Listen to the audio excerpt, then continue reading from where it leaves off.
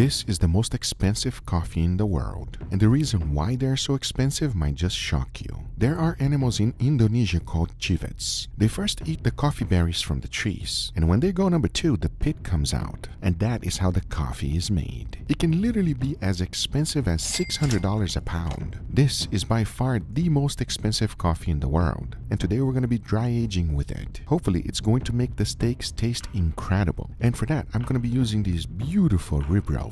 And the first thing to do, as you saw it, was to split it in half. We must have a control in order to run this kind of experiment. So this one right here will be dry aged regularly. There's nothing to do but put it on a cooling rack and set it in my dry ager. The next one, on the other hand, though, it's a different story. The first thing to do was to go ahead and set down a parchment paper. Next, I went ahead and dropped the coffee down, spread it all out, and immediately went in with the meat. Now the key whenever you're dry aging steaks in anything, it's to make sure you have complete coverage. This is exactly what I'm trying to do right here. I ensured that every single edge of the steak was fully covered with this expensive coffee. And you might be thinking, how does this coffee smell? It is fantastic. But once everything was fully covered with it, the next thing to do is to go ahead and let it rest in my dry ager for 35 days.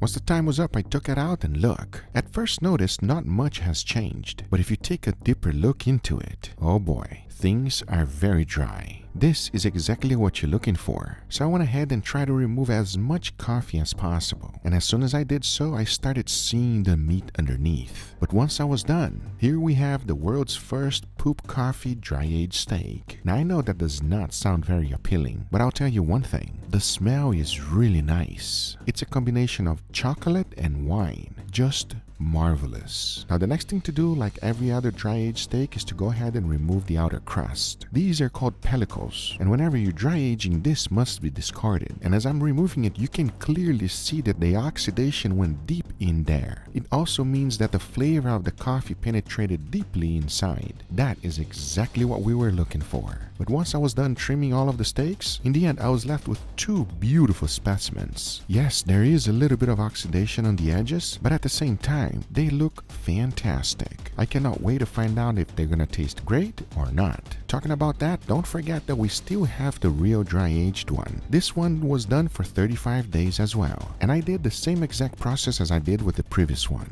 And in the end, I was left with some nice steaks. When I put them side by side, you cannot tell that much differences. We got the expensive coffee steak on the right and the real dry aged one on the left. Now the next important thing here is to get these seasoned. So for that, I just season it with a good amount of salt followed by freshly ground black pepper. As the next thing to do is to go ahead and put them on the grill. First, I'll be putting a nice wonderful sear. Then I'll be cooking them in indirect heat until I reach an internal temperature of 135 degrees Fahrenheit. As now I say, it is enough talking and it is time to grill some beautiful steaks. So let's do it.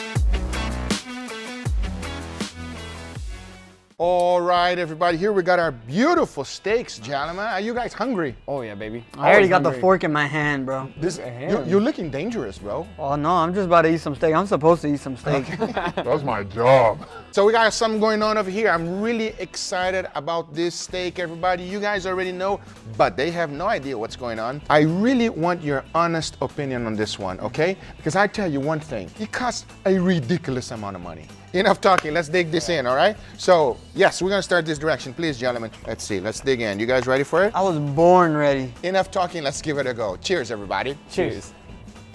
Oh baby, that's good. This one is not only soft, it's also the tenderness, everybody. Yes. Dry aged? That's correct, give me 5 on that.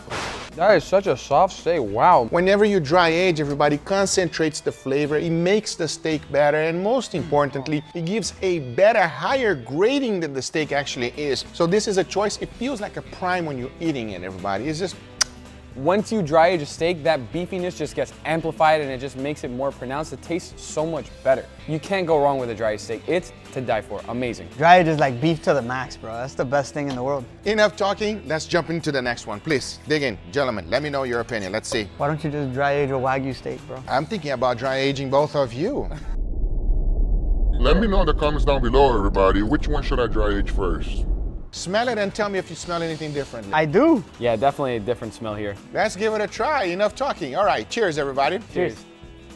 Oh. That's surprisingly dude. good. Wow. This tastes like a dark roast. Like a dark roast. Like a dark roast coffee. I think it has a very complex flavor profile on this. It's got some nuttiness, it's got some chocolatiness almost. What also has a lot of flavor is the beef juices. When you take a bite, those beef juices have a lot of richness, a lot of different types of flavor in there. It's really hard to describe. I'm not gonna lie, guys. I am struggling right now. By the way, I dry aged this in coffee, but not any coffee. Not any coffee. The most expensive coffee in the world. Don't tell me Don't you dare tell me. you put cat shit all over the steak. The poo-poo coffee is pretty good. Yo, this is fire. I wish you didn't tell me. I hope you guys enjoyed this video. If you did, hit that thumbs up. If you're not a subscriber, be sure to subscribe. Remember, everything I use is always in the description down below. If you have not gotten my book yet, everybody, I highly recommend it. It is out now. There is recipes about everything, dry age experiments, side dishes, anything you want is in this book. My top recipes.